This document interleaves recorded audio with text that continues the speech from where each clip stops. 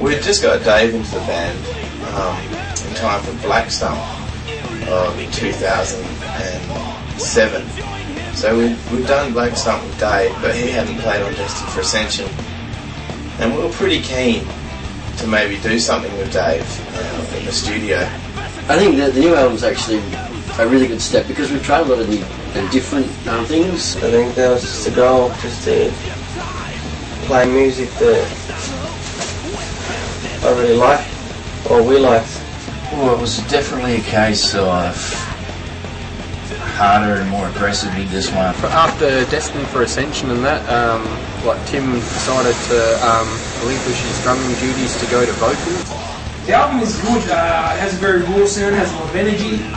Now my wife was pregnant, Elias's wife was pregnant, so we knew that pretty much from June onwards of 2008 things were going to be getting pretty insane in the band. We wouldn't have as much time to rehearse, we wouldn't have as much time to get together to write songs. I guess the main influences were the main four Christian bands, Modification, Vengeance Rising and Tourniquet and Deliverance.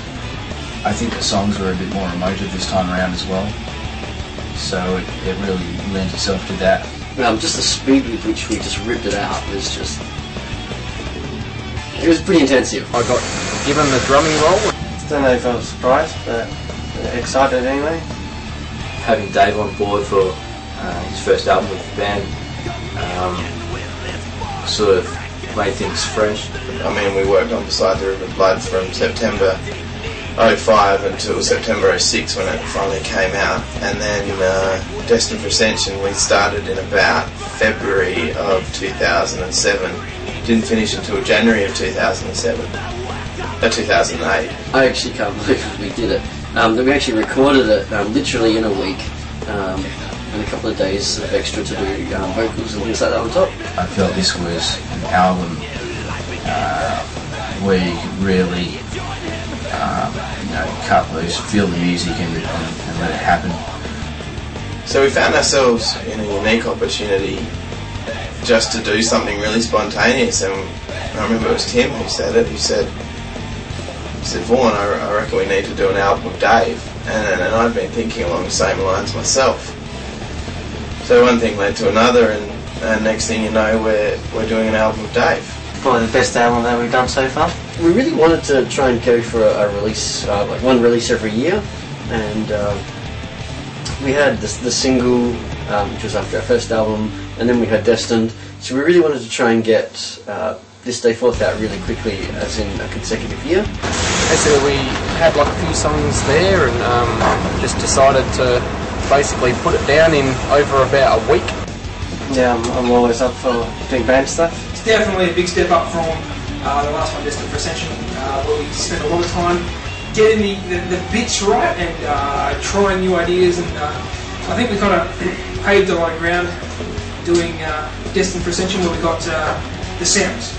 But normally, yeah, we just had a weekend here, a weekend there, do a night here, a night there, just because of the studio we've been working through, Black Studios, and so it's been a lot more sort of off and on, whereas this time it was just fully in and just rip it out, and so that was really good. It was put together a lot quicker than our other stuff. Figured out what we wanted for the sounds, and then figured out how we wanted the guitar parts to be, the arrangements and stuff like that, and then so with This Day Forth, we just kind of went down the same path, except we went a bit harder, so there was a lot more energy. And that was it. Just put it all together and do it as quickly as possible.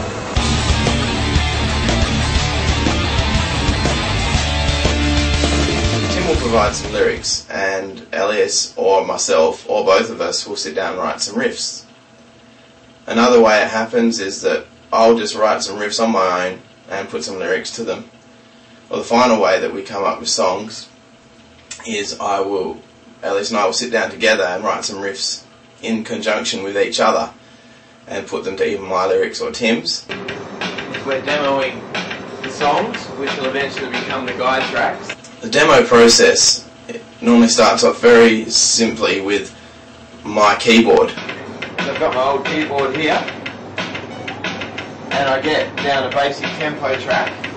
At the moment we're going at 180 beats per minute, just on a rock beat. I'll record a guide track, basically a tempo track at 180 beats per minute or 160, just a straight rock beat from the keyboard. And as you can see here on Audacity, I don't know if the camera picks it up, it's recording that.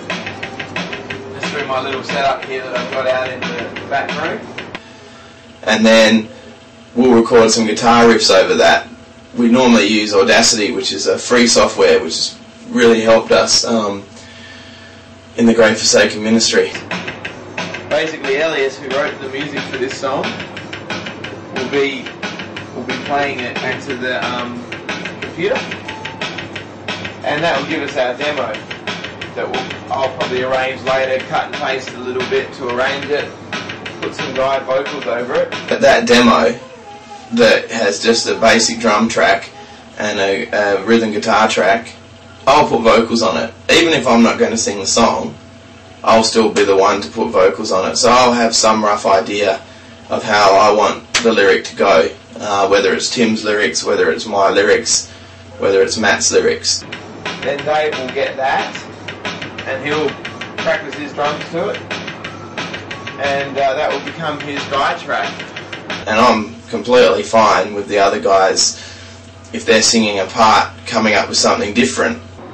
Taking the lead out of the keyboard and putting it into the Behringer B-amp. And there you hear Elias going through exactly the same input. And I'll go back here and I'll say to Elias, just play that verse when you're comfortable. So then I gave a copy of the demos or guide tracks, as they were then, to each of the guys, and they'll each learn their parts. Everything was done in demo form, just with like rough, basically 4/4 drumming. The verse of Death Undone, written by Matt Skipworth, Elias Salmela, and myself, kind of. No, I don't think I'll take the credit on this one. You're helping arrange it. I'm helping, but I think the credits will just be Skipworth Salmela for this one. But that's how we do it pretty much. That'll definitely be a first. Writer. So I think I just lost the writing credit. And then they will become the riffs that Dave plays to in the studio. So Dave's already been practicing to the very guides that he's going to record to it. It helps the process because it means that when he goes into the studio, what he hears through his headphones is exactly what he's already been practicing to. And then I would just practice at home and come up with as much ideas as I could.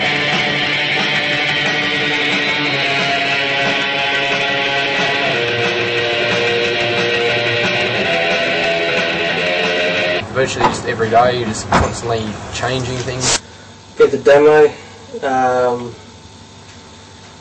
It's in a very raw format, but it's good enough for me to practice to it, and I'll probably play it 100 times over and just try different things until I get a solo that I think sounds good. Elias will take home those same guide tracks and he'll work out his solos. Now he does 90% of the solos on Great Forsaken albums. Then I play it, and if other people in the band like it, then we go with it. So there you have it, people. That is the demo process.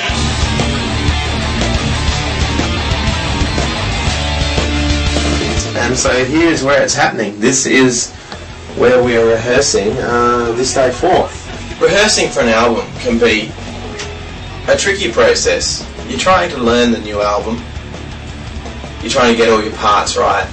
yeah, basically we put together 8 songs. We all really dig in and try and get a bit more out of ourselves. The vibe for during a practice is it's a lot more focused, it's a lot more dedicated. So, exciting times. We're really always excited about recording an album, but this one is especially special because it's come together so spontaneously, and we've got Dave Kilgallen on drums. Now, what happens in Grave Forsaken, as probably happens in a lot of bands, we all live in very different parts of Perth. So it's actually quite hard for the 5 of us in the lead up to this recording to all get together. A lot of the stuff we didn't have time to even learn all of it before we went into the studio. So that's why in a lot of the footage you see of Grave Forsaken rehearsing, we're not all there. It's not that we're having some big argument, we don't get along. It's just with people's busy lives, we're all you know, got our own commitments outside of the band. It just can be really tricky.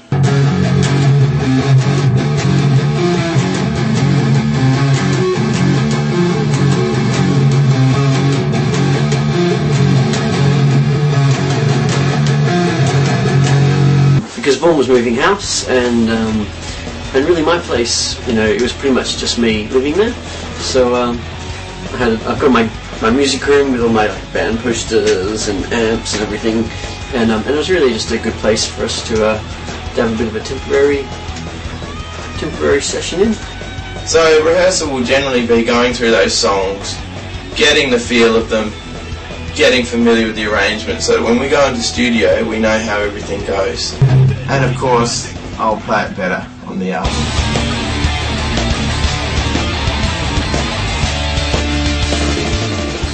We sometimes rehearse at Dave's house, up in Quinns Rocks, which is far north. Here we are at Dave's. We're 5 days out from starting recording this day forth. Got Matt here, got Dave here. I say to the guys, oh, you know, it's kind of up-tempo, it's kind of melodic or whatever, and I kind of have to describe it in those words and see what the guys will do with it.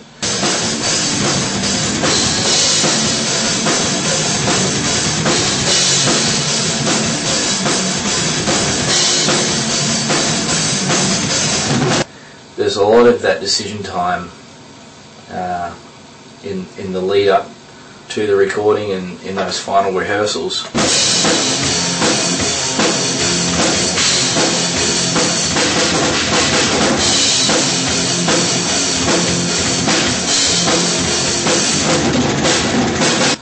Am I happy that once this goes down, it's going to be what I want?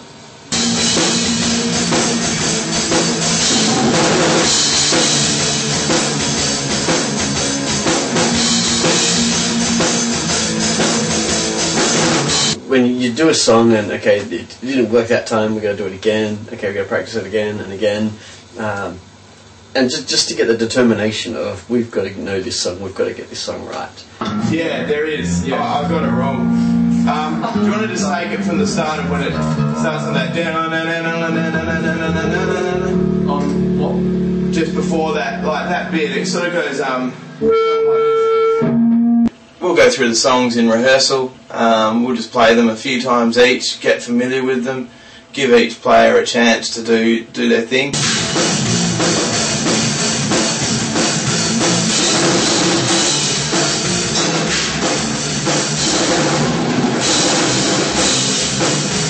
So we try not to panic too much in the lead up to an album. We know that once we get in there, as long as we've done our homework, and sometimes even if we haven't, there's still that chance to nail things.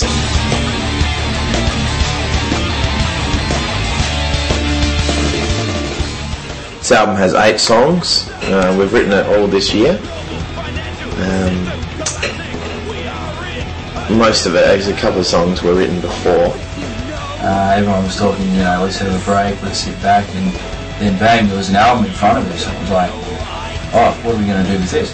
I think it's actually really good because it gives people, well, everybody in the band less time to procrastinate about things and less time to think about it, because sometimes people think about things too much and they go, oh, I don't know if this is quite working, but with a tighter time frame, it's like, okay, we've got to do it.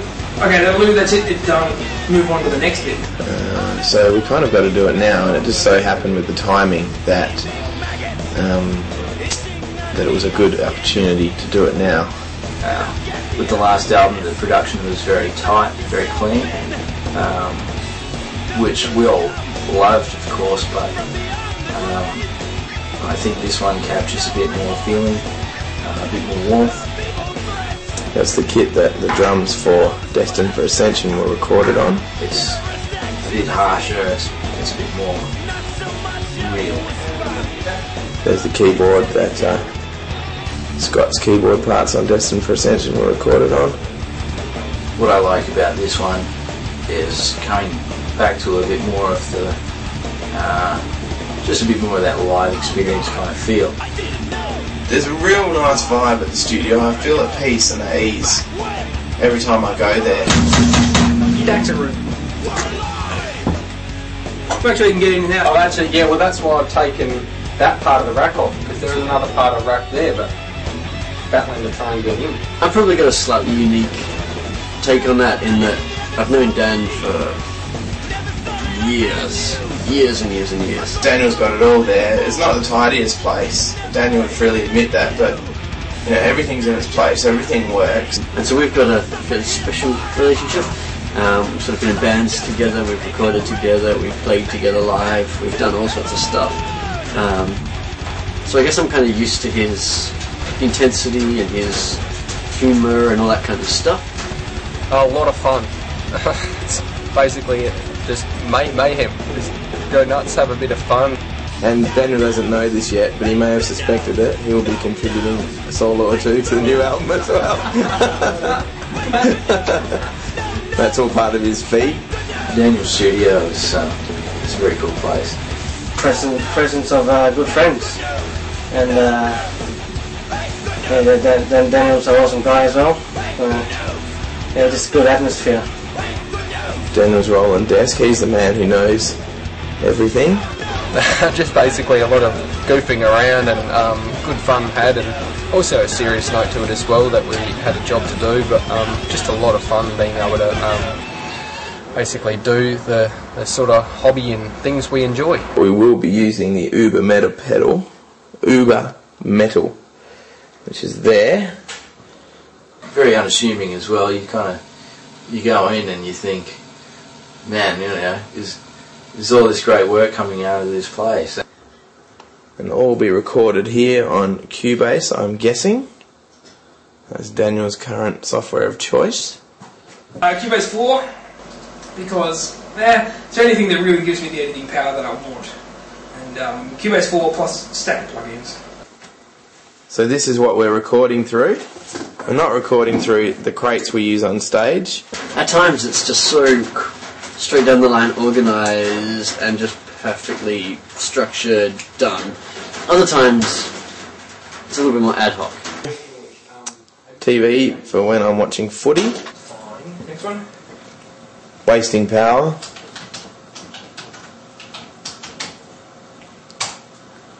Yep. Death Undone.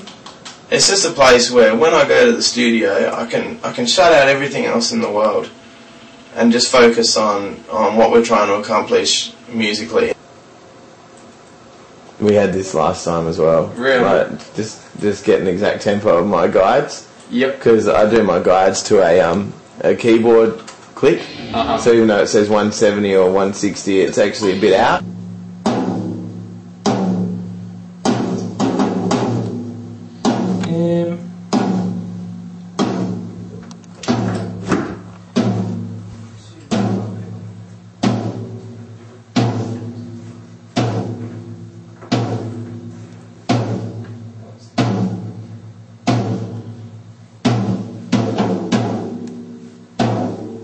Dave rocked completely, and it's a lot of fun.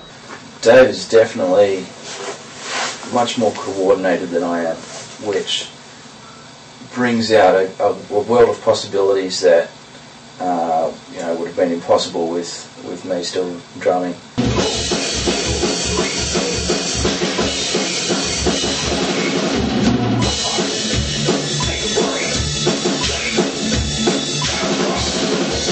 reckon Dave's the only true muso in the band. That's how good he is with these drums.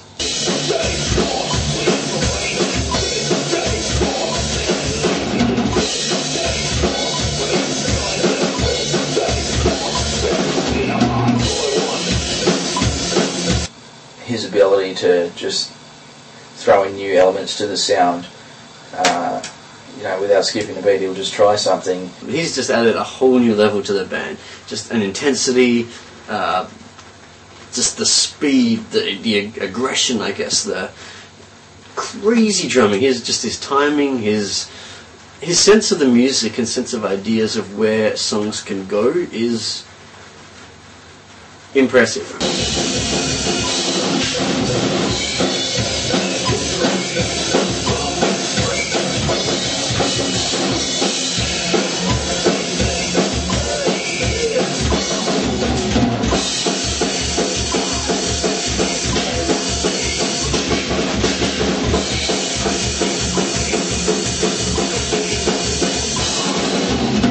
Ever since I first started picking up the drums and all that, I think Dave Lombardo from Slayer, he was a really big influence.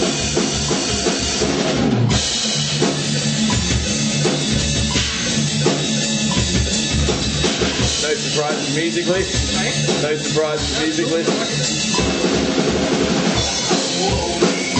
I just like the fact that he wasn't the most good drummer at double kick drumming and things like that, but his big fills and whatnot, they were really brilliant, and I think they really stood out and just made a album jump out at you. And I think that's what I was hoping to achieve, that just basically really make big fills, make it real thunderous, and basically just fill in the gaps, that everything jumps out and keeps moving and it's in your face.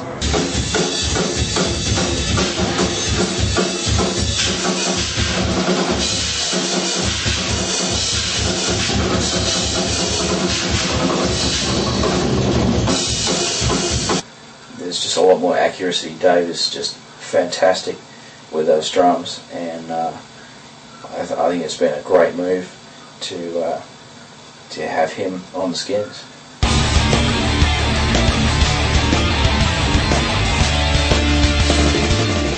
This was the first recording we'd ever done with Dave.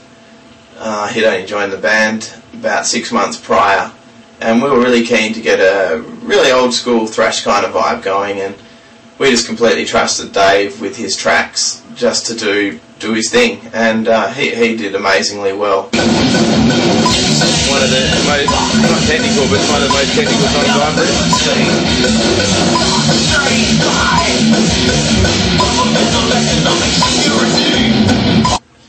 The music to no news ain't good news. I really wanted to go for a real 80s thrash vibe, so if you pick that up, it's deliberate.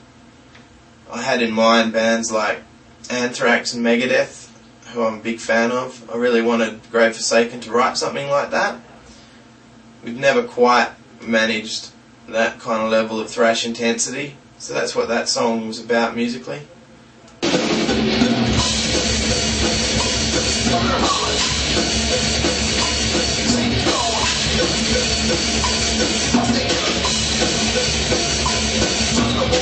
Pretty much I just put the mics on the drums and let him go for it.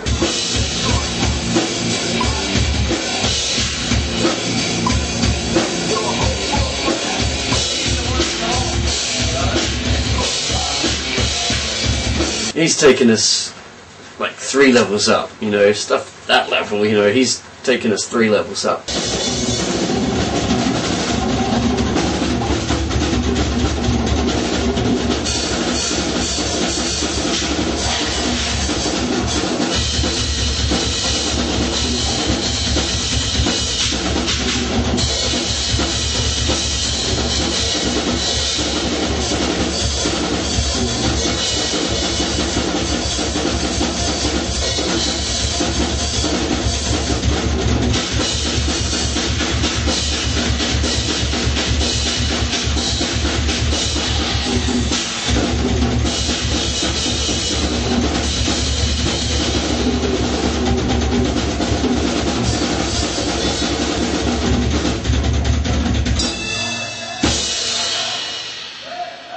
adds a real solid bass. Dave is got a fantastic sense of tempo.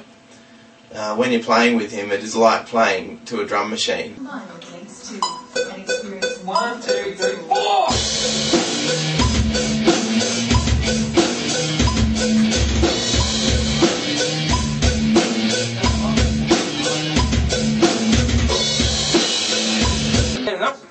Yeah, I love it. It's simple, that's simple. No, it just sounds great.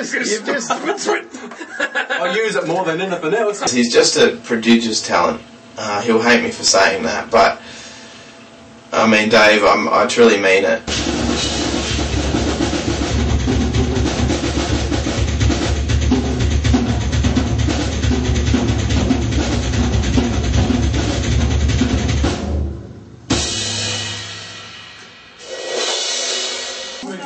I Yeah, can't believe it, and we're done. I know, it was so quick. I mean, what, we scheduled 2 days and... Well, at least that gives us like chance to fix anything up anyway. So we've done the drums. It's 8:45 on Saturday night on the 12th. We're all done, and we're going to come back tomorrow and check they're all right and start setting up for the rhythm guitars. But this album is actually pretty raw. On the last album we used stuff like BFD for the drum tracks, and we MIDI'd them, whereas this one it's all mic'd up, and just put the mics on, press record and go, and all the guitars were mic'd up. Everything was mic'd up in this one, so it is the actual sound of Grave Forsaken. Yeah, we're looking forward to putting down some guitars, and yeah, it's sounding pretty good so far. The songs have come up well, and I'm very glad I don't have to listen to those guide tracks anymore because they've been driving me crazy. They're done. Yeah, I've been listening to them for the last 3 months or so. So yeah, I thought it went really well.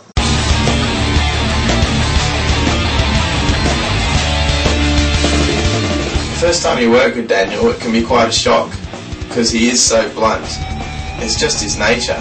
Daniel is Daniel Hart. Is Daniel harsh in the studio? Oh yeah, yeah. That's understatement. Yeah. He's not one to mince words. Not at all. He is so gentle, so patient. Actually, he's kind of patient sometimes. Oh, come on! I don't go anywhere near as hard with you boys as I want to. Actually, I really like working with Daniel. I think I just find his brutal honesty refreshing. When Daniel speaks, you listen. Yeah, that's it. Don't put an answer in that head. Because either it's not, and you just start saying if it is, if you start saying. No, he's a good guy, but he tells you how it is, and then some. When he's got that mouth pointed in my direction, I know exactly what he means. He can be fun though. He can be pretty do it. Another minute and a half! Definitely a bit of a challenge at times because he knows when it's going to be right and he's not happy until it is. Do it again, do it again, and you do it again until you get it right. When Daniel tells you that you got something wrong, he means it. What are you trying to do, Elias? What are you trying to do? Not suck. No, I think it's taken pretty easy, man. Yeah, apart from the computer issues, yeah, all good. And, you know, when I say you suck, I mean you suck. Alright? Yeah, Daniel's going to be quite tough, but I don't really see it that way. I don't take it to heart. I think he's just been honest. But through that bluntness comes a great respect, and anyone in Grave Forsaken would tell you that they'd work with Daniel any day of the year. By the end of it, you just get some better stuff done, get a better album out of it. There was one incident where he decided he'd turn the lights out on Dave while he was playing, but Dave didn't miss a beat, and he kept playing, and I'm pretty sure that take was the final. Even while recording drums, got people flicking off the lights while I'm in the studio booth.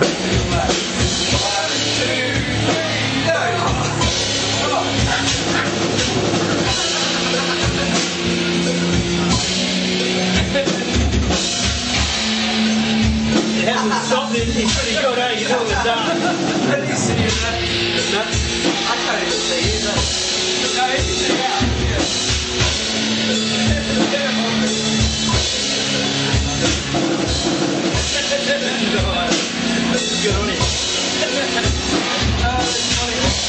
He is blunt, but he's a great producer. He knows his stuff, and he's a really good friend. I don't think I'm that hard.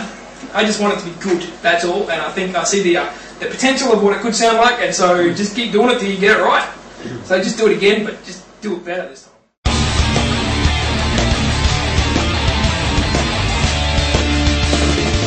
We still thought we'd come back on the Sunday and just have a listen and see if Dave needed to re-record anything before he packed away his kit, but there ended up being no real problems at all. It was just a fantastic vibe. Yeah, pretty happy. Yep. Can always be a little bit better, but nah, God's looked after us, so we're all happy. Like, You got to get the splat symbol.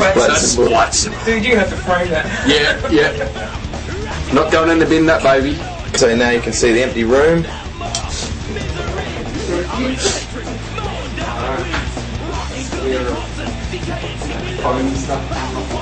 Yeah. And the remains of Dave's drums as they go out. Job well done to Dave. And setting up, and I'll lay down some rhythms today. When we started Destined for Ascension, I think I set out to achieve kind of a tourniquet sort of tone, where kind of really sharp, focused sort of guitar tone, and that's what we did on the first one. So actually the second one, my first one. So we just pretty much did the same thing again, but again I think we've got a better tone. Now the funny thing about this was Elias wasn't there that day. He wasn't coming in until the Monday, so we're there on the Sunday, and I managed to play Wasting Power, I think it was, completely wrong.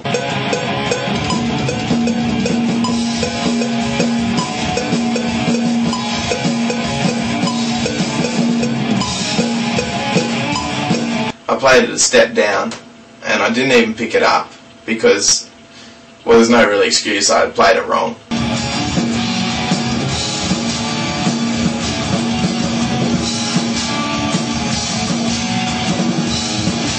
So the Grave Forsaken Machine continues, and there's my van ready to go as well.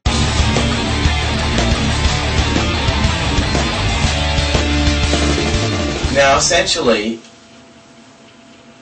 the next few days, Monday through to Thursday, were dedicated purely to guitar and bass. Once he gets comfortable and really starts to relax, then the real quality of Vaughan's musicianship shines out. It's just getting in that zone and then letting it happen.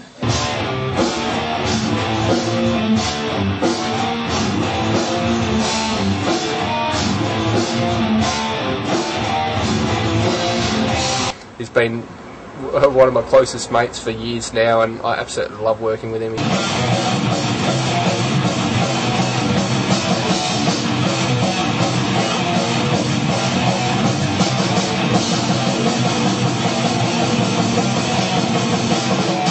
He's always encouraged me. He's brought out the best in me, my personality as well as my drumming. I reckon what's interesting is the songs have a more immediate vibe to them, and we're recording it more immediately.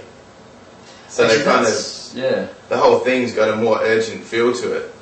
Yeah. Whereas perhaps on the first album, we're a bit tentative because it was our first studio recording, so we'll focus on getting things right. Whereas here, if the odd squeak or squeal comes in, it actually adds to the character of the song, and we're willing to go with that. Mm. And I think it's going to be a brutal album. Yeah, absolutely love working with him, and hope it continues for a long, long time. No, very cool. It was a good sound. I like just the techniques and how he actually set it up. It was different to the other albums. So yeah, I think it just gives it a very different feel, which is really good. And I think that's what we need at this point in time. We've had sort of 2 albums and some other bits and pieces that have kind of used a similar technique. So I think going fully mic'd up, fully live, authentic kit just The playing was a lot better as well. The improvements for both Vaughan and Elias were significant over the Destined album. So all up, very, very good. So I just think the fact that we're actually recording straight through, doing a week record, is also going to be different. I think that's going to make a different sound, different vibe for the album, because everything else, has been, Friday night here, and then the next weekend it'll be, a couple of hours on Saturday, and so all of our recording has actually been really disjointed up to this point. So Yeah. again, Yeah, Matt's an absolute gem. He's like unreal live.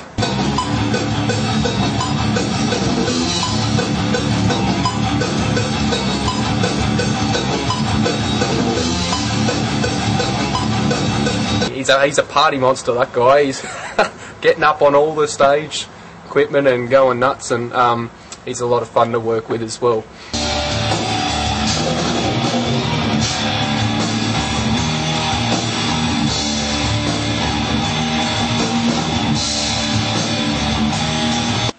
He is just got the ability to listen to a song, work out what it is, and play something that works.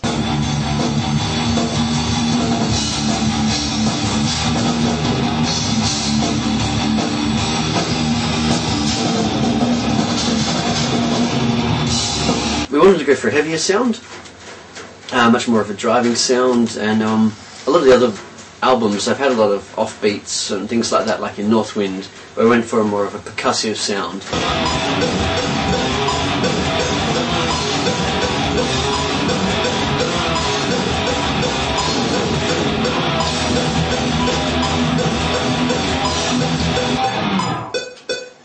There's a kind of beeping sound in there that's just kind of grating on my nerves. I'm gonna get rid of that. I think it might be Vaughan's track.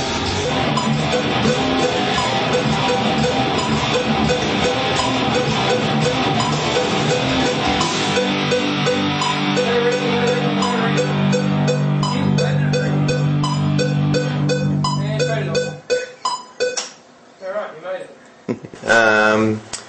We did 3 bass tracks. Elias has done, I think, 3.5 guitars, and I've done 6.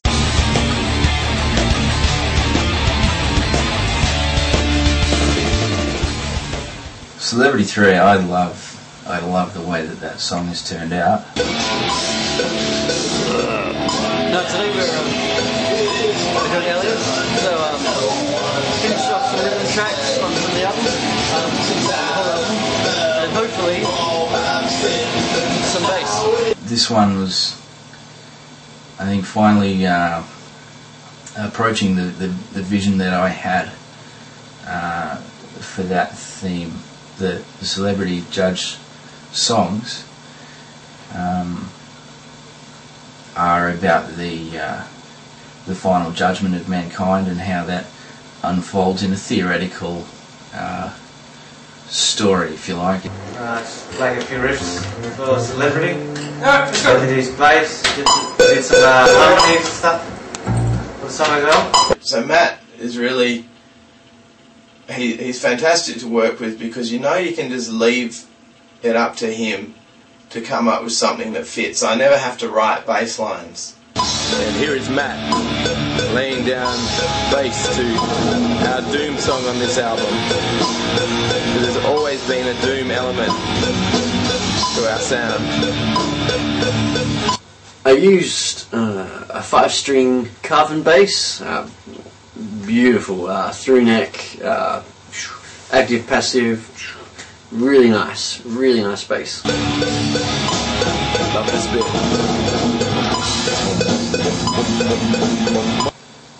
I guess I would say that it's important that Matt has his space so that he can get in his own zone. I've got one more song to do on bass, which is why I'm sitting here on the drums, electric drums. Just Affluenza, and then my bass is done. It was insane. I hardly felt like we even knew a number of the songs, and some of them, just while the guys were playing and recording, I was sitting there trying to figure out exactly what we were doing, yeah, it was insane. Pull that face again? Do it in one set rather than having to do 300 drops. Hey Matt, pull that face again. Which one? The one you did early on. Or is it the... Yeah, that one. Yeah, that's it, this one. Get angry. Take out your frustration on that face. Not me. Hey, it's gonna be Glad you wrote this song. It's gonna be worth it. Let's do this. Yeah, for this one we wanted it a little bit heavier, a little bit more intense, a lot more kind of downstroking.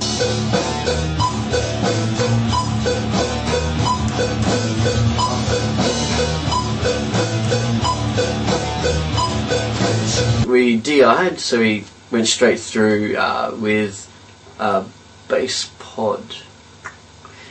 Not my one actually, it's Daniel's one.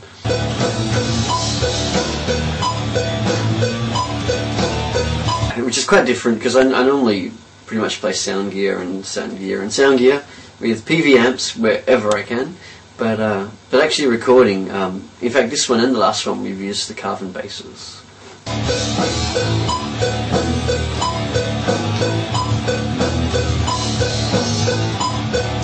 What was it like working with Elias in the studio? He's a champion, he's awesome. Oh, it's brilliant working with Elias. He's a top bloke. Great fun. I love working with him. He's lot of fun. Just basically like everything that he actually brings to it, sort of thing. You can have a laugh. Takes a few takes sometimes trying to nail something. He's also a bit of a perfectionist with the solos, so he'll have many goes at them before he's happy.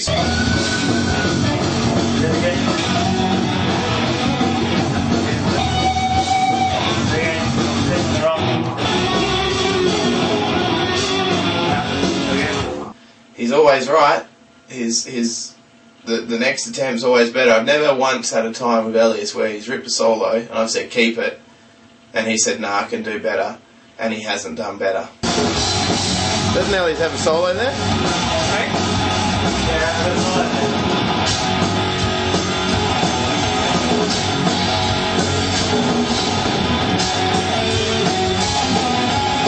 You might accidentally deleted it. I think we need to do it. Oh, we were listening to that, but Elias' solo's been deleted. It's been a real bonus to have Daniel pitching in. Well, I just kind of I hear ideas when someone plays guitars. I hear what else we could do rather than just what's happening straight away.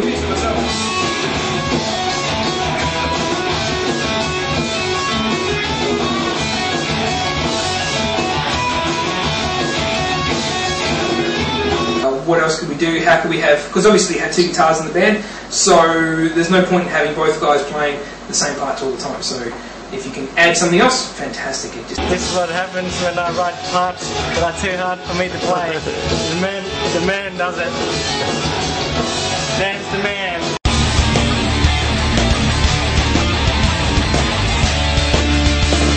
James is a dear friend of mine from a way back, and also a keen photographer. A lot of fun. We had James Mosher Clark doing photos, brilliant photos as usual. Yeah, when we were looking for somebody to come and do photography for us, I thought, well, he would be dead keen. He's a top bloke. He's great fun to work with, this boy. Aside from a dedicated friend and also a fan of the band, he's been, just a faithful companion for us, all our gigs and stuff. Documented. James has been just about every one. We got James Mosher Clark in, and we decided to go to Kewdale, which was currently it was an old freight yard, and it was being wrecked. So we thought it'd be good to get some photos in amongst the debris. His shots are great. He's always getting new equipment, trying it out, trying new things. Well, the location was, there was a lot of stuff around. There's quite a few dangerous pieces of building material scattered around the place, and we had to get around that. We had to, climb up on the things and just make sure we didn't fall down any crevices anywhere. It was basically just a old school, like underground sort of like construction site. We ended up in the backlots in Kewdale, which is an industrial area. There's always a lot of heavy machinery about, and I drive through this place on my in the course of my work, and I've often gone past and seen freight trains and stuff around the area, and they have lots of derelict buildings lying around. We started talking about photo shoot locations, and then I remembered that they were actually demolishing this massive warehouse, and I thought that would look cool. Just standing there amongst the buildings with all this stuff and just twisted metal everywhere. We talked about the album cover design as well, and the artwork for that. Just this giant robot wasting everything. I thought, man, this is going to fit. It's going to be like we're there. So, yeah, to me it was a natural choice. And I think it just lends a bit of that real sort of, thrash metal sort of feel to it. It's not something you have to read into it or interpret. It's kind of in your face. It's like, yeah, we're there amongst it. Yeah, just ripping it up. And I think all that wreckage and destruction kind of reflects a bit of the power of the album as well. Just some of that sort of musical brutality reflected in the picture. Well, we wanted to look about all the devastation and destruction, so we wanted to have the background and the photo quite messy and showing some more of the demolition and derelict type buildings and that kind of thing. So yeah, we wanted to show something about like the end of the world coming, or the age is changing to a newer, and everything's being destroyed. So we got out to the location, and we just found it was quite a rainy day, which I think helps the photo shoot because there's a bit of a sense of gloom there, and we're not a gloomy band. However, this album deals with some fairly serious subject matter. Yeah, it was a pretty dark day as well, but I had 2 flashes with me on that day, so that was enough to sort of give us enough light to do the shots. We were pretty excited. It was kind of some really nice overcast conditions. Capture some nice scenes of destruction. Also on the day the weather wasn't all that good, and I was always a bit worried with the camera gear, which is not exactly waterproof to just keep it dry and all that kind of thing. But the overcast kind of turned a little bit nasty, and I think probably the biggest thing I remember was trying to get into one area that had been completely smashed out, and it was bucketing with rain, and we were sort of running back and forwards and kind of saying, I don't care, let's get soaked. If we get soaked, too bad. So I had a couple of plastic bags with me just in case we were sudden shower and things like that. Unfortunately, poor James was probably a little bit more concerned about his cameras than us looking like drowned rats. We got the photos because it rained a bit, so it's a lot of fun running away from the rain. The group of guys that were kind of securing that particular area as well were closing in 5 minutes, so we really had to run in and get those shots really quick. Yeah, we had to actually get permission from the workers to be able to go into a certain section. Always something new, and we always try something new with each album. The first album we went for the quarry and all the rock background, and then the second album was out on the salt lake for most of it. And for this third one, as I said, it's in a demolition site. So yeah, it's been really challenging, creative. So the photo shoot went really well. It was a good day. We're really happy with what came out. We think it really captures the essence of Grave Forsaken. The guys are really great. They're what they're told. Sometimes when you work with people, it's a lot harder to get them to do what you want. The guys in Grave Forsaken sort of have a good idea about what they want for their photos, and are willing to cooperate to get that. Yeah, no, it was just like really good, fun experience. I think he's been just a major part of the small support crew that we've had. He's going to be moving to Japan, which is fantastic for him and his wife, who is from Japan. Bad news for Grave Forsaken and the Perth Christian metal scene. He'll be a big loss. gigs won't be the same without the mosher. Filming or taking shots, photo shoots won't be the same without the mosher. We're really going to miss him, and it's great that we got to do this one last photo shoot with Mosher to represent that time that we had with him. Hopefully it's not the end of our association with him, but for the short term it certainly would appear to be. So, Mosher, we salute you.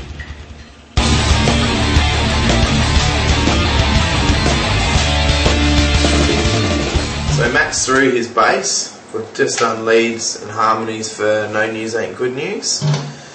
I'm about to do my rhythm guitar for Celebrity Part 3, which I think is sounding the best of the trilogy. It's the V3 that we're playing through,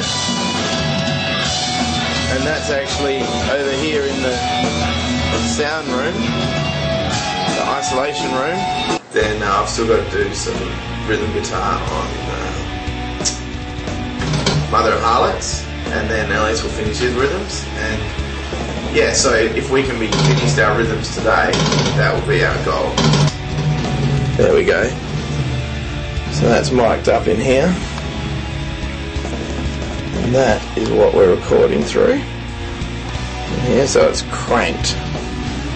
I don't remember coming across a song where I went, oh no, you got it totally wrong, which we'd done before, and then worked with it and wrote different tunes and stuff. Song Mother of Harlots musically was inspired by stuff like Slayer. We wanted a fast tempo. Whether it sounds like Slayer, I don't know. You'll have to tell me. But that was the reference point, I suppose. Rain in Blood, that kind of intensity.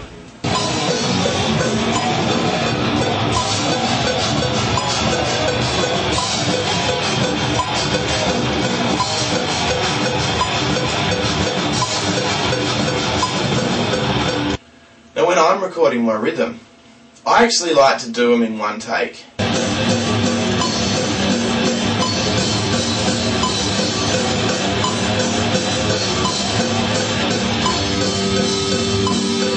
Hey, one take one. I like to think, where possible, that what I've played, what you hear on the album, when you hear my playing on the album, you're hearing me from start to finish in one take. I bet in the old school days, they had a trick there. A little, if you missed it, you do the whole thing again, eh? Yeah, mate, it was all analog, right? And my first big purchase was an Akai MG1212, a big 12-channel, massive it was, 12 channels, mixing desk with a 12-track half-inch tape built into it. It was like, yeah, old school. Pretty good actually. It was easier than I thought. Yeah, we probably only spent about, what, half an hour on it? Yeah. 7-minute song, that's not too bad. That's not too bad, not knowing any of the songs. So I knew the opening bit. Yeah. I reckon you played it pretty well. Yeah, it was good for our first day. And just the way this album's been recorded, we've pretty much got no choice. Yeah. It's got to be done that way. It's done. I'm relieved. Yeah. It's all over. Now we just got to do some leads. So the rhythms are done, and yeah, now we've done leads for one song. So it's 1:45 on Wednesday. So yeah, we've in 5 days we've done all the rhythm, and now I've just got leads and vocals. So going very nicely, exactly as I'd hoped. I guess there was less time to think about the whole process.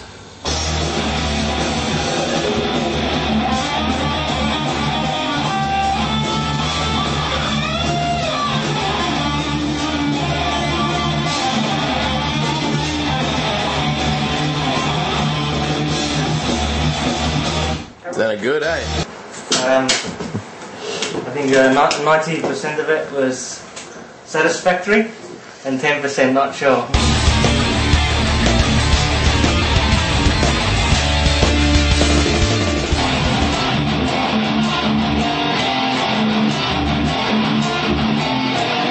How's it sound? Beautiful. Yeah? Alright. Do you like it, Elias? I was more focused on what I'm playing. Oh, okay. Because I don't play this. But, Yeah, I know what you're saying. I appreciate Dan's advice. Actually, a lot of the stuff that he does is a big inspiration as well. Hey, Ellie, take this comment in the right spirit. What Daniel played was more what I had in my head. Yeah.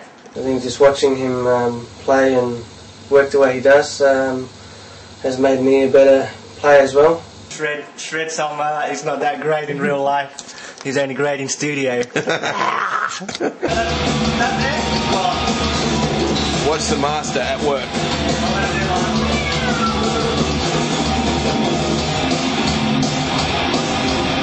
Where's the chorus? I don't even know where it is.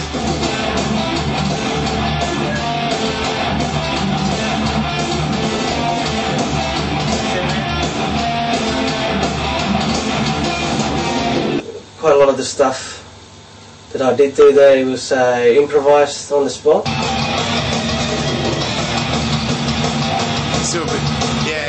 Still a bit more to go as well.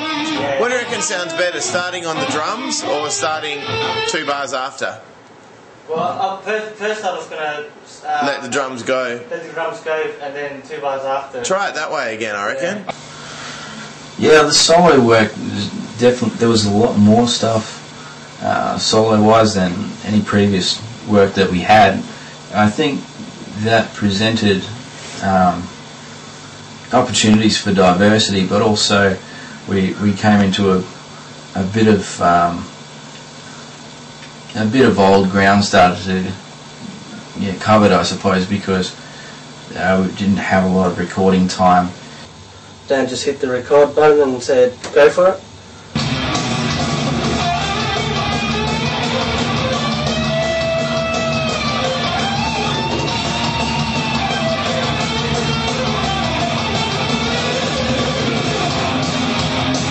I reckon that's pretty good, eh? Yeah. Sometimes we've been there going, wrong, come on, get it, you know you can do it, we know you can do it, you've done it before, and we wait and wait, and eventually it comes, and it's beautiful. We did a few takes and we chose the best one out of them. Still building. Yeah.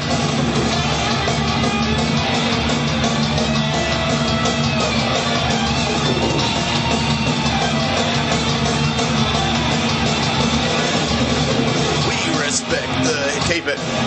Yeah. That's good, man. Yep. With a little time to think about what I do, I think sort of sound a lot more raw and relentless. He works very closely with Daniel and follows all the advice he gets and does a fantastic job. Just that ending, do the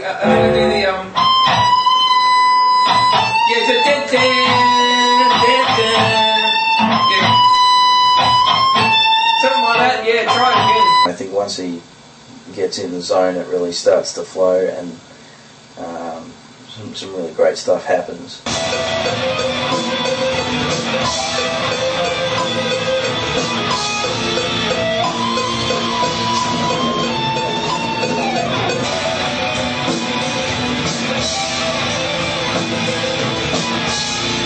Yeah, so I want to keep that trill bit, because you make a mistake in the centre chord. So Yeah, go on. we'll keep it. Alright. You'll never be able to play that again. Yeah. You'll never get it right like that. Yeah. But nonetheless, So you're a professional band, that sounds alright.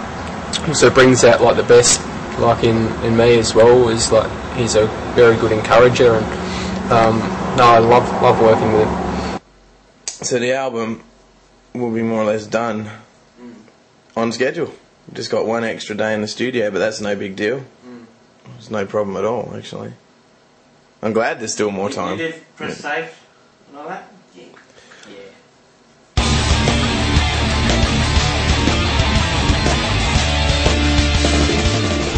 I had a bit of a thought on it. Getting the right notes.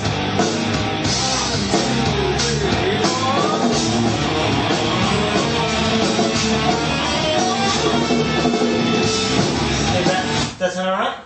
But he's also a real professional at what he does. He's always like there practicing. His ideas are brilliant.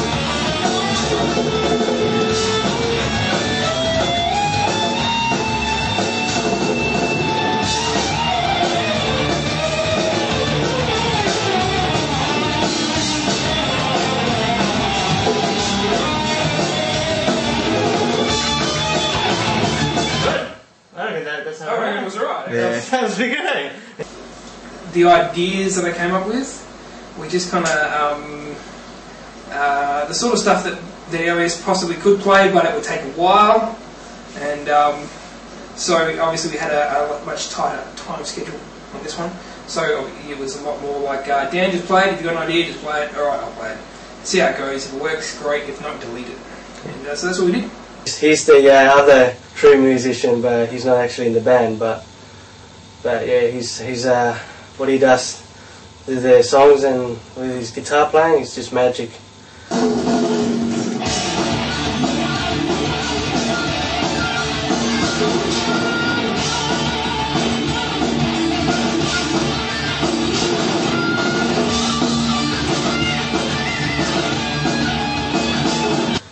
Yeah, he really knows how to play his axe. That's it. Is that right? We play it further up though. Yeah, but it's in the same chord. So Yeah, it is. Yeah. Yeah, that's it. Yeah, I'll play it on top string. Yeah.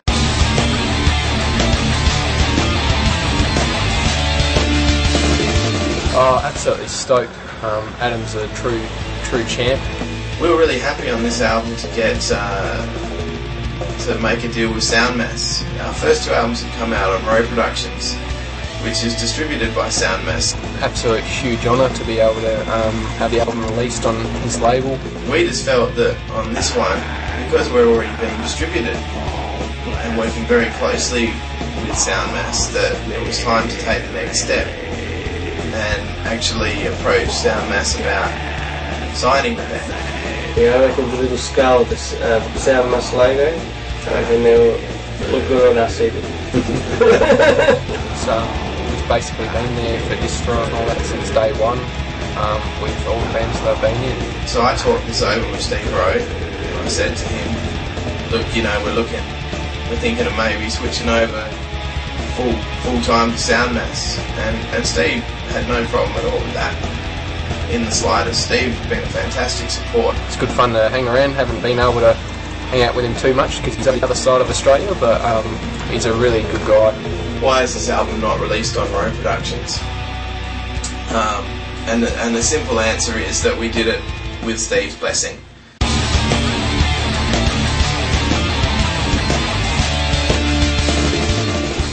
I wanted each member to have their own voice, so that's why we do the multi-vocalist approach, and this album was going to be no different. I think having a number of vocalists has done us a great deal of good. Tim would now take the lead vocal role that I had, as Dave was in on drums, and I would fall into more of a role akin to what Tim would have on previous albums. So I would sing a bit, but not as much, and whereas I would handle 70-80% of the vocals on the first two albums, now Tim would handle that kind of ratio.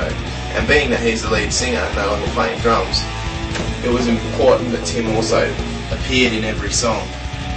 The one thing that ensured that from the outset we didn't get chucked in a particular box. So we got in to record the vocals. We're going to have a lot of gang type vocals on this particular album. No news! Hey, good news! No news! Hey, good news! No news! Hey, good news! No news! Hey, good news! Very important to the overall sound of the album to give it that, I suppose, that street level thrash vibe that we were looking for on this one. As a band, you know, we weren't sort of categorised into just one genre.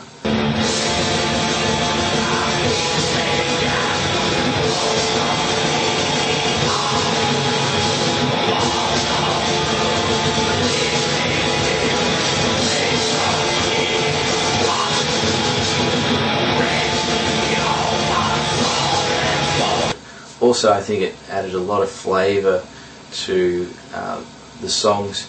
When you chuck in a couple of different voices, it really just adds another layer to the sound. And I think that was good for us because it allowed us the freedom to explore and discover who we actually were and what we wanted to do.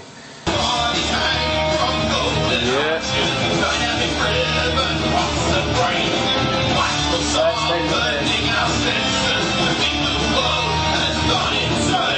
I've actually done less vocals on this album than I have on the other two.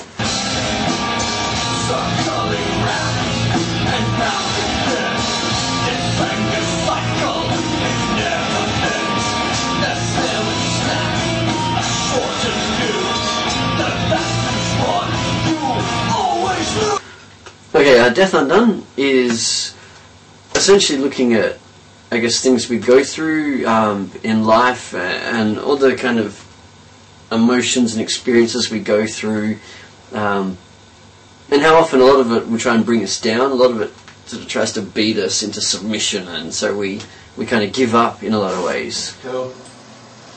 So I've got a couple of different words to change just in case, like this or yours and stuff.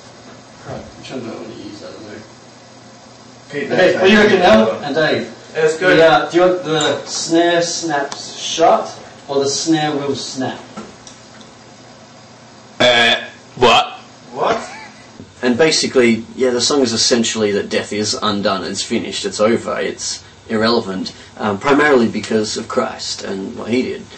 And yeah, that he's actually our option, our way out of all the nastiness that goes on in life and in this world. With Matt, sometimes you need to give him a bit of extra motivation just to get his absolute best vocal performance out. And I think we achieved that. It's a trick question. Don't answer it. Okay, this one's a bit easier. Okay, it's either a now lit fuse or a shortened fuse. I kind of like shortened, but... Okay, shortened it is. Go with it. So you reckon now? Done. He's just into it, man. Just do it, man. It was a bit different because I did a lot less vocally on this one than I have on our previous ones. Pretty much a bit on Affluenza and a bit on Death Undone, which was very cool, awesome song.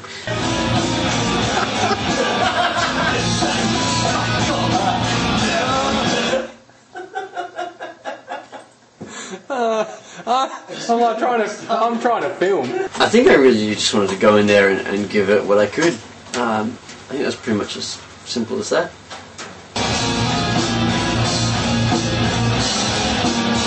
Circling round and round again, the missing cycle, it never ends. The snare will snap, a shortened fuse. The battle's on, you'll always lose. That's pretty good, yeah, I like that. That was good, man. There was plenty of anger in that, man. I'd have to say that the Christian faith of the band has always been very clearly displayed in these in the songs that we've written. Armies of hatred, falling down like weeds, marching filthy corpses, decaying sink below. Hell, force of thunder, restore the land anew. No longer will the darkness wreak havoc on your brain. We've kept that a feature of the band throughout the history, and I see no signs of that slowing down.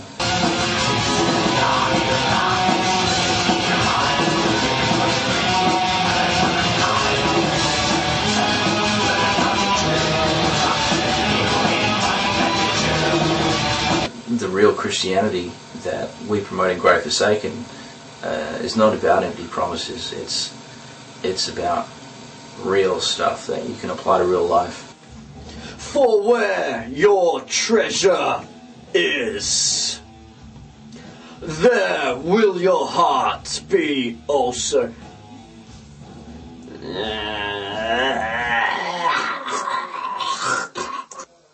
Can I just say, for where your treasure is, there your heart will be, or something? Yeah, there your heart will be. You can say that.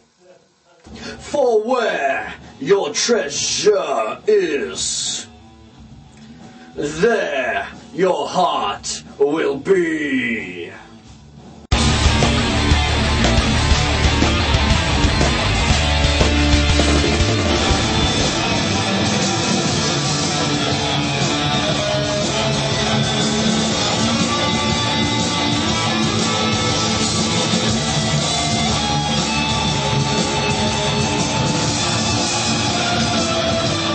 it come to the what we thought was going to be the last night of recording, and Tim came in and did his vocals, and he put in a great performance.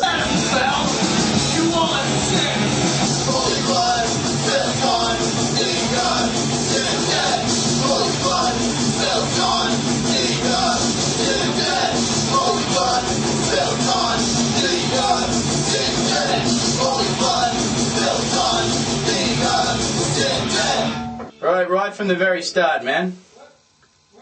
Way back at the very, very start. Wasting Power was a very personal song for me. Still is. Disease cripples us, sickness weakens us. Every day we die while you grow. Because I despise the world system of working too hard to get not enough to actually live your life. We don't have a choice in this sickened world. Force-fed everything that we know.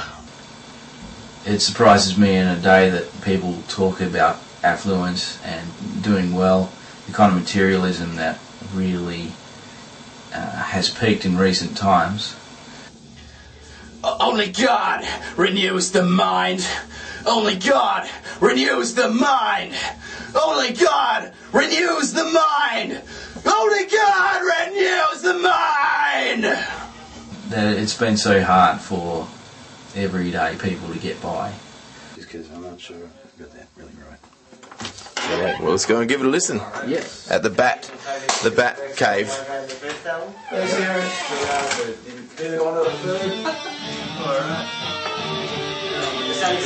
This reminds me of something, I can't work out what. 11:45, Monday the 28th of April. And we have just one song to do vocals on, and all the tracking's done in 2.5 weeks. So you've got to be happy with that. Never satisfied to find happiness. Save your soul. Can fill the hole. He'd been working on the songs and he laid them all down in one hit. That turned out pretty well, eh? Yeah. Could I just have a listen to the songs that I didn't hear at the start? Yep. Cheers, man. You want to listen to that, Tim, or you're right? Hey, It was good. I'm going to leave it. Well, what happened, I think, was we captured the energy of the moment rather than rethinking it 15 times and then going, oh, maybe we could have done it better. So that didn't happen. We didn't have to do it again, so I think we get a better result in the end. What about this part? There's one part you don't like. I'm 99% happy, man.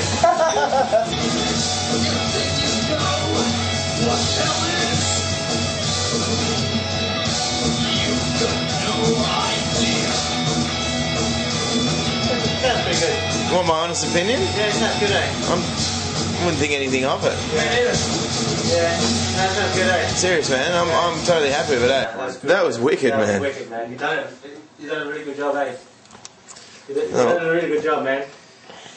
Good stuff.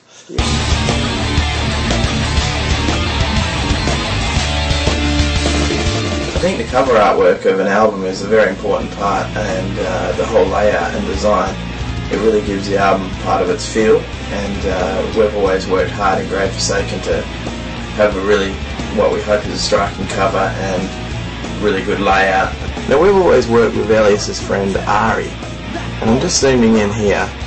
That's the Beside the River Blood cover, and then there's the Destined for Ascension cover. Now Ari put both of those together. It just adds to the value of money, I think, and these days with the legal downloading, I think it's important to have an interesting package. Now what I'm showing you is the layout, which by the time you have this you'll already have seen. Now this has been done by Mark Kelson, who does a lot of the layouts for Soundmass. We think the layout's definitely the best layout out of all the 3 Grave Forsaken albums so far. Mark Kelson has done a great job.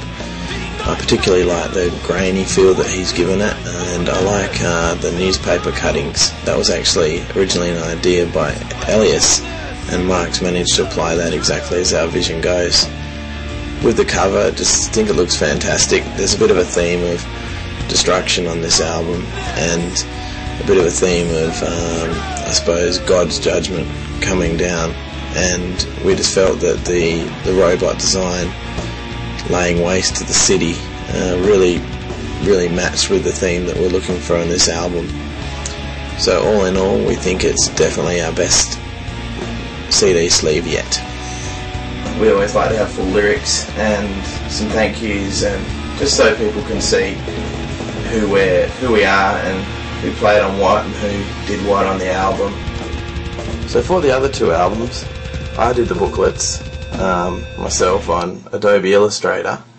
The River Blood cover was based on an image that Elias drew and then Ari coloured, but the Destined for Ascension cover, that was Ari the whole way. Ari lives in Finland, is an old friend of Elias's, and he has worked extensively with us on the covers of both our albums, our EP and our single. So we owe a great debt to Ari. So here you see the original artwork that Elias's friend Charlie Paranen drew for the cover of This Day Forth. So he submitted a black and white image, which you see there. It was drawn by a good friend of mine called Charlie Paranen. So what happened was we took it to Ari, and then Ari coloured it. And you can see there the final version of the cover as it will appear. Yeah, we're having thoughts that we might go with it. We thought it would be a good idea on this album to have kind of a mascot. So on the cover you see the mascot Mutilator, which is kind of a bit like a manga anime type of robot. The idea also was to have sort of like a band mascot, like Iron Maiden's got Eddie, and Megadeth. What's the Skeleton Man? What's his name? Vic. Vic, is it? Yeah. Vic so Rattlehead. And a couple of guys in the band are pretty big fans of anime and manga and that kind of thing. So when Elias's friend Charlie drew that, it seemed to fit quite nicely with the theme. With this one, with the robot, it's supposed to be a bit of a mascot or something. I think it looks quite good at that stage when you compare it to the original. And I think the team of Charlie and Ari together on this one have done a really great job.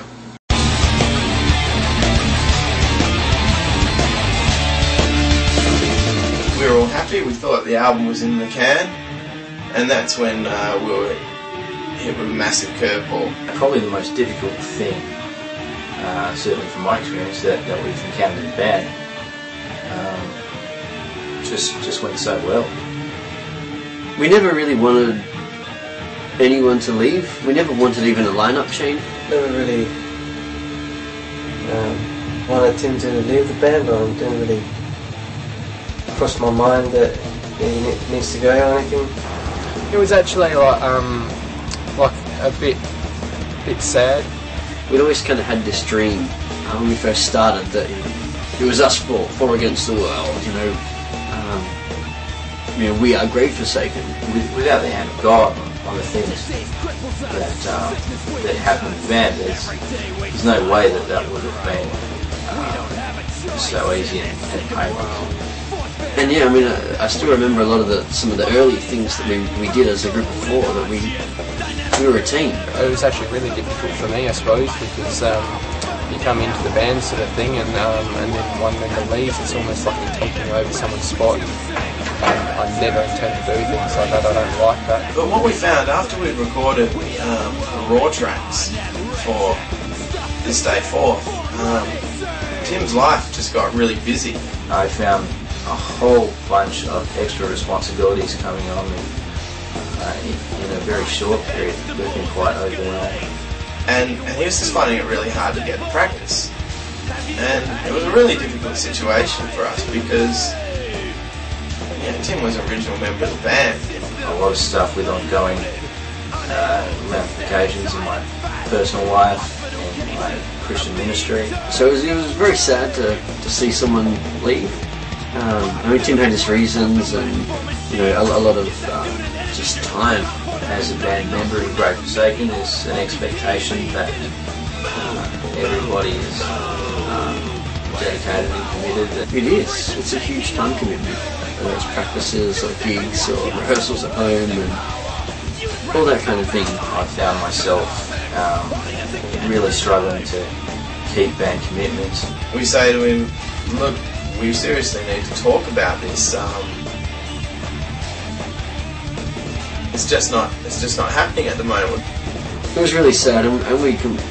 Well, I mean, I guess I completely understood exactly why that he wasn't really able to. It was time to say, look, there are priorities in my life that I didn't set.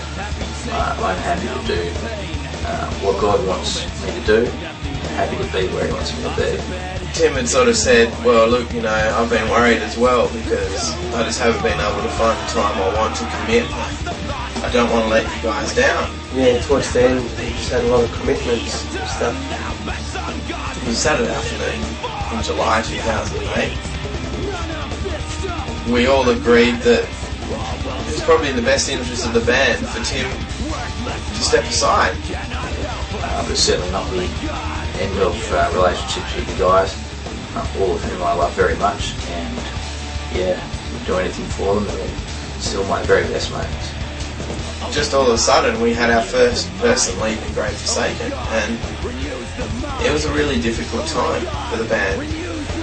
Yeah, Tim's always been a good friend and stuff, and he played a very important role in the band. I've loved every minute of being in Great Forsaken. It's a time I'm going to cherish. It's been, some of the best times of my life. I mean, it was a lot of fun having him in the band. We had a lot of good laughs. To people who are, sort of thinking about the old days and thinking, the original lineup of the band is, the way that I like to remember it, I would say, look at what the band is doing now, because it is moving in great places. We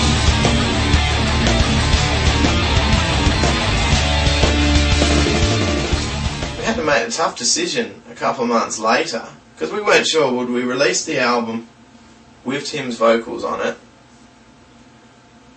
or would I re-record them now that I was going to be the vocalist again. And in the end we decided that we'd have to go with the option of re-recording the vocals but just leaving some of Tim's parts on them.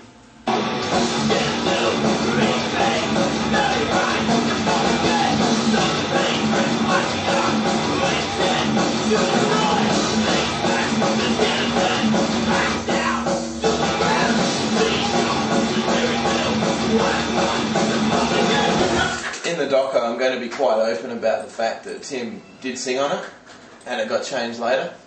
I'm not going to try to hide what happened. Before that decision was made, I actually spoke to Tim to make sure that he was cool with the reasons why they needed to be re-recorded, and he was. He was very understanding. You see, Tim is all about ministry. This is what we have to do. This is going to be a bit complex. We have to get rid of me singing Never Satisfied and put Tim's Never Satisfied back in.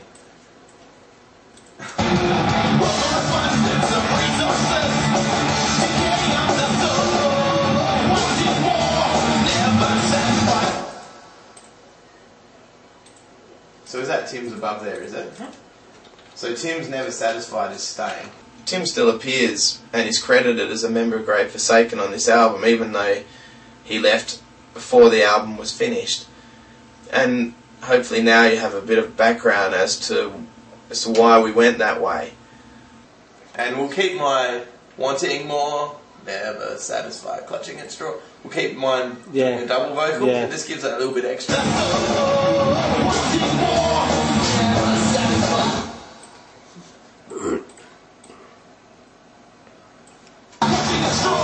Look of concentration. So yeah, it's a little bit complicated. We've got to do this the whole way through. Now going back in was it was a fantastic experience because we'd recorded the album 6 months before, so to have to go back in for another session to re-record these vocals on an album that we thought we'd wrapped, it was a real nice experience.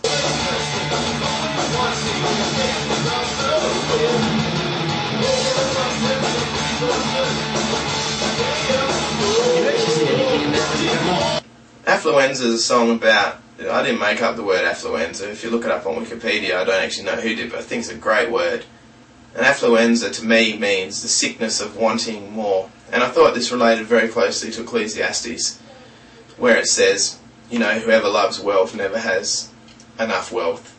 I thought it's so true about the Western world we live in.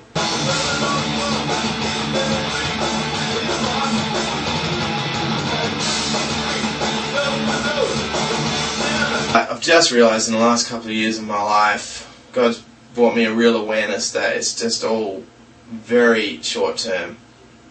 And this sickness we have of desiring more, of never being happy until we've got more and more. I really just wanted to write a song that reflects that feeling.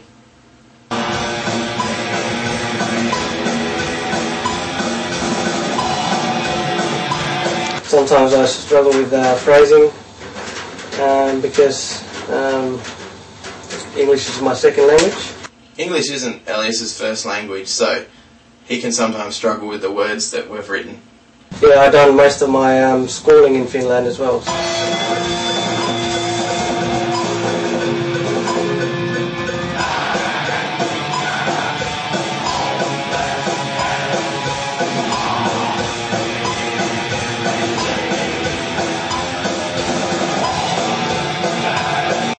I think probably the biggest thing is nerves though. Like when the record button is on, the nerves set in. So it can take him a few takes to get through things, but that's fine. Always really happy with the result that comes out from Elias, and it's always quite popular with the people who are listening to the music as well.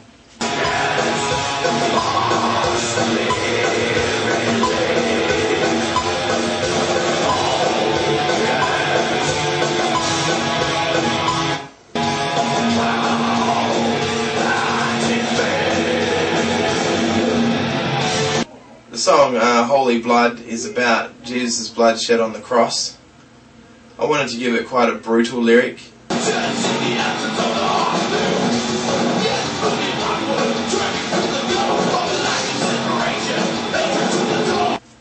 Lines like putrid armies of hatred are mowing down like weeds, you know, that's God, and how ultimately he will come and destroy all the evil.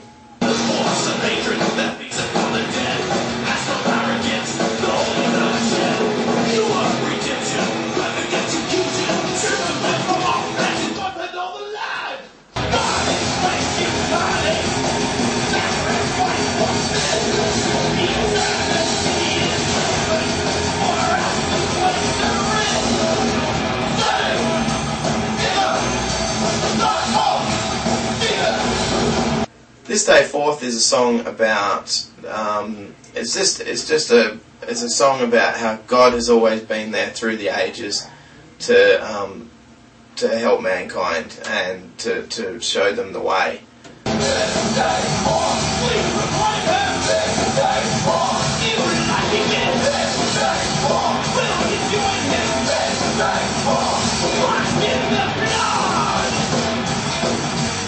And this day forth means from this day forth we're going to follow that.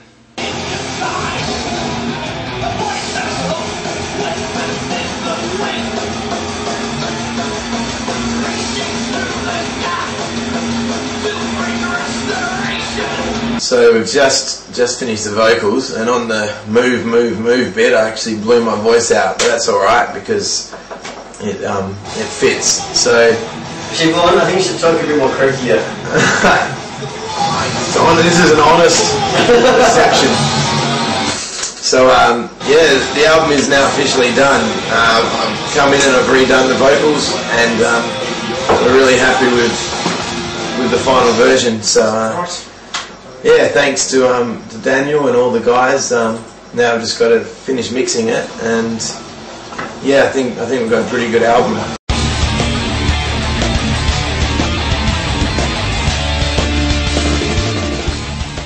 One's called This Day Forth.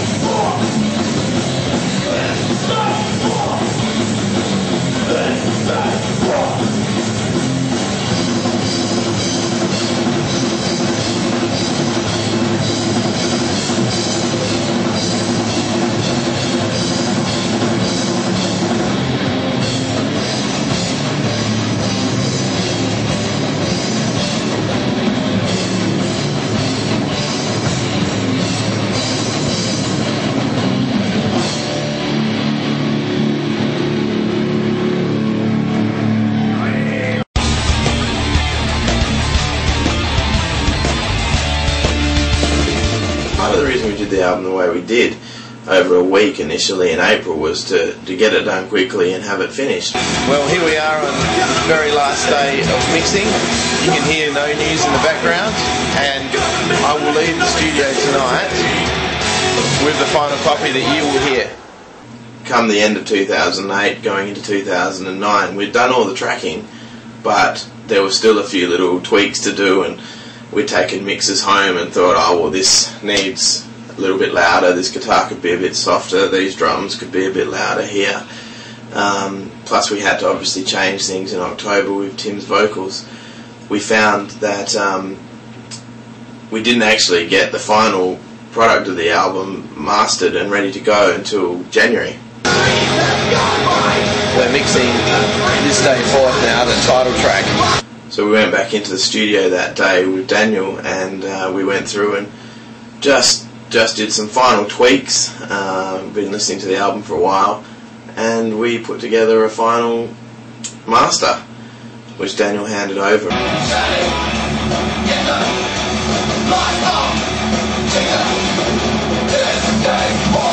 Yeah, that's much better, dude.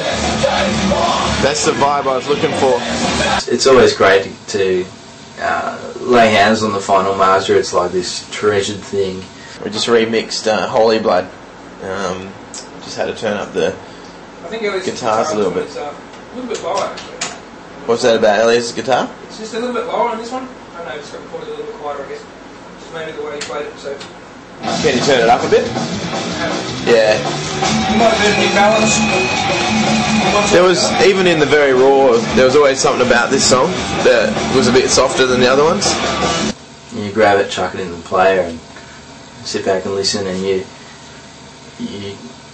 listen to it and you can hear back all those things and remember all the stuff that was going on at the time, and it makes it a very special experience hearing it for the first time. So that to me sounds a lot better. Heaps better. So even though the intention originally had been to record it quickly, the tracking was initially done quickly, and so we got that raw feel, but it wasn't for quite some time that we finally got the master. So we're now mastering. Yeah. Are you happy with all the rest of it? Yeah. We're about ready to go.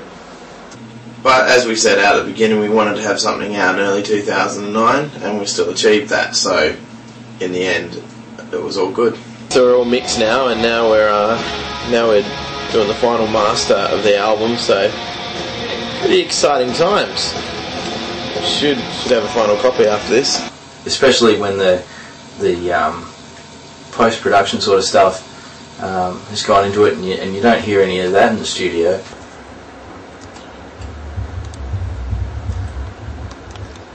So we're mastering with a 5-band compressor here.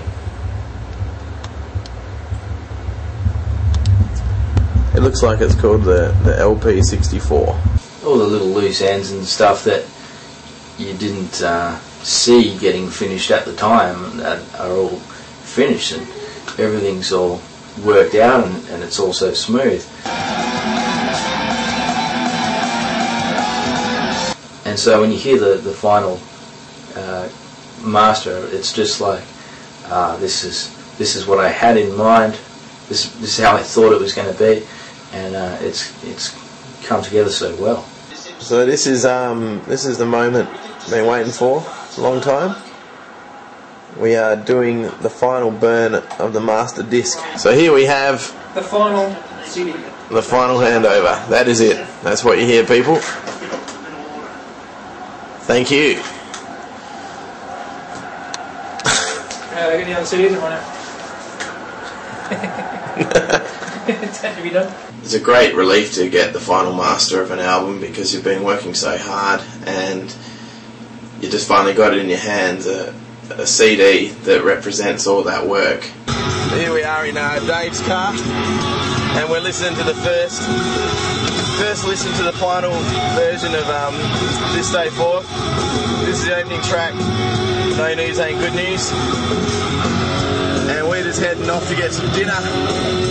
Daylight saving in Perth, so it's actually night time, but you wouldn't know it.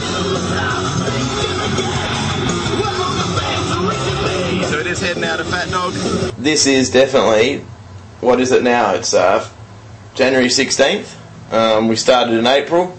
You've watched the doco. I hope you enjoyed it. This is the final sign out for this album from Daniel Studio. Have any final words, Dave? Oh, thanks for the support, everyone. Hope you enjoy the album.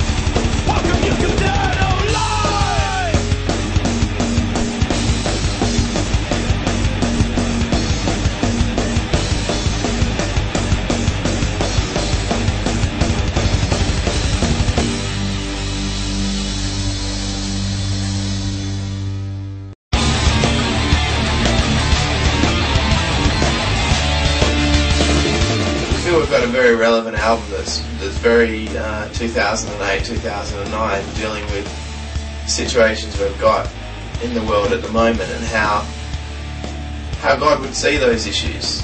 What I like about this Day Forth is that it's a unique little window that really captures what was going on for us. We're so worried about our share portfolio or our retirement or, you know, what junk food we're going to eat for dinner tonight that we leave God out of the picture. Is it typical great forsaken message comes through? We're talking about the good news of Jesus Christ. So if you ain't getting any news about Jesus Christ, that's not good news. The good news is Jesus Christ. It's definitely a full-on album.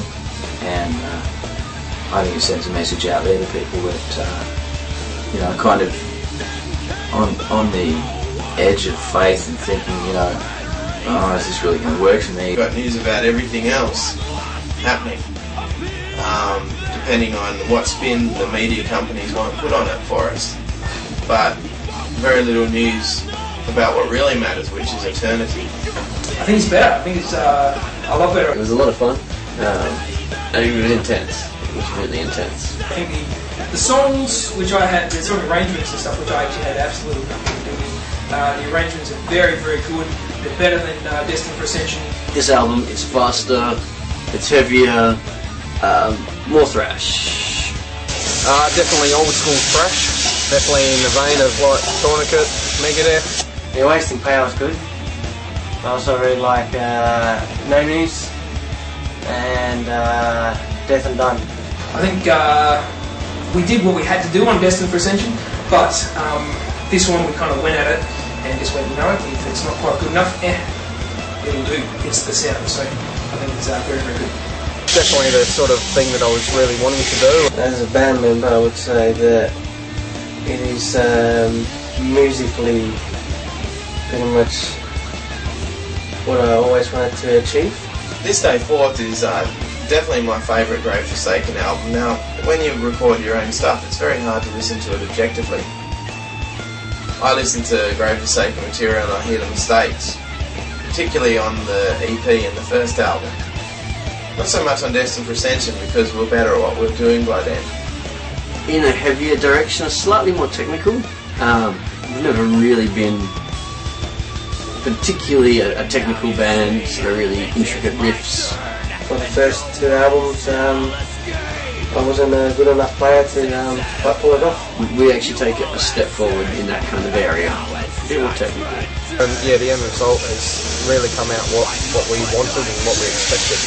Fortunately, we came out with some really great results in that short time, and that just reinforces my belief that God was definitely working through all five of us, and Daniel as well, to achieve a great result in that time. Definitely the best Grave Forsaken album. This Day Forth is definitely the best Grave Forsaken album. I would definitely say it's the best Grave Forsaken album yet. This Day Forth is the best Grave Forsaken ever. This Day Forth has got to be the best Grave Forsaken album so far, without a doubt.